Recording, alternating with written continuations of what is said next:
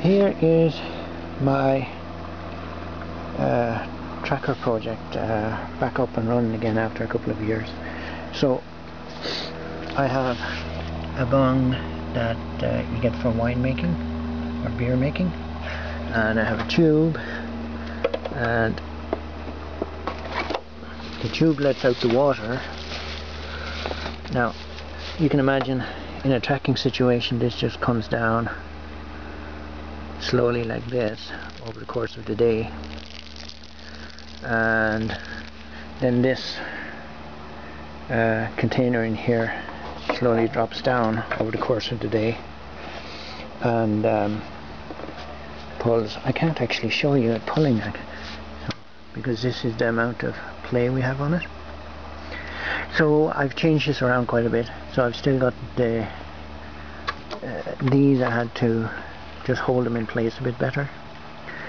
I don't know what you can see in here, but there is a crank from a bike, and this is the other side of it, and this is I'm calling that a universal solar mount because I have this here. So this would be if I ever did solar cooking on it, I would attach this. Now I couldn't. I went to a place it's called Recyclistas in town, and they gave me. Oh yeah, I can show you down here. So you see, I've just cut off the crank there, and then I've got the whatever the 50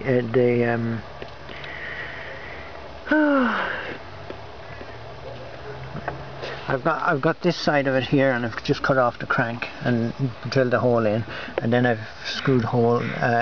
It's a different type, and the holes are out here, so I've screwed it onto the plywood at the bottom and back. And what that means is this can move. Well, it can't move because it's chained up, but this can move, and this will stay steady.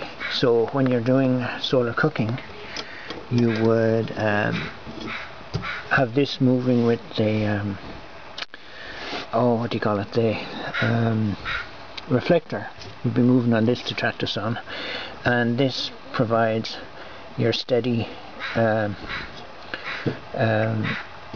place to sit your cooking pot. So your reflector is going around, and with the reflection on the bottom of the cooking pot all day, and cooking pot just sits, you know, somewhere on this. So it could be up here, could be up here, and but this is just a way of having the inside move and the outside not move. In here I've got the top of one of these paint or drywall buckets, and that's my this is how the wire is attached around. So I can't actually what I've done is I put these little marks on it, so it moves slowly, so you can barely see it move, but see, it's got this amount of play in it right now, and I could tighten this up more and it'd have less play, but it's only a demo. So like this weighs empty, it weighs what does it weigh? 2 kilos, and to turn this, to get through the rolling resistance, you need about 3 kilos.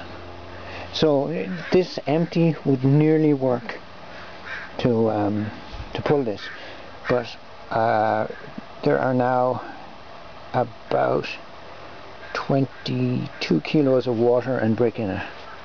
So it's plenty heavy. There's 20 litres of water, and there's the 2 bricks too, so, or 21. So it's about 22, 23 kilos plus, so 25 kilos of weight in this. So it's hugely ample to move this. And I have I have let out, I have tried it a bit and it does move. So then there's a gazillion ways of controlling this.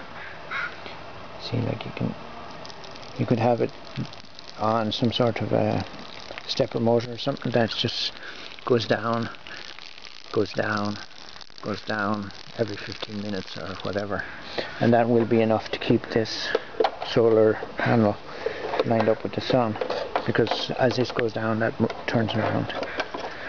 And yeah, I'm going to leave it at that. Thanks.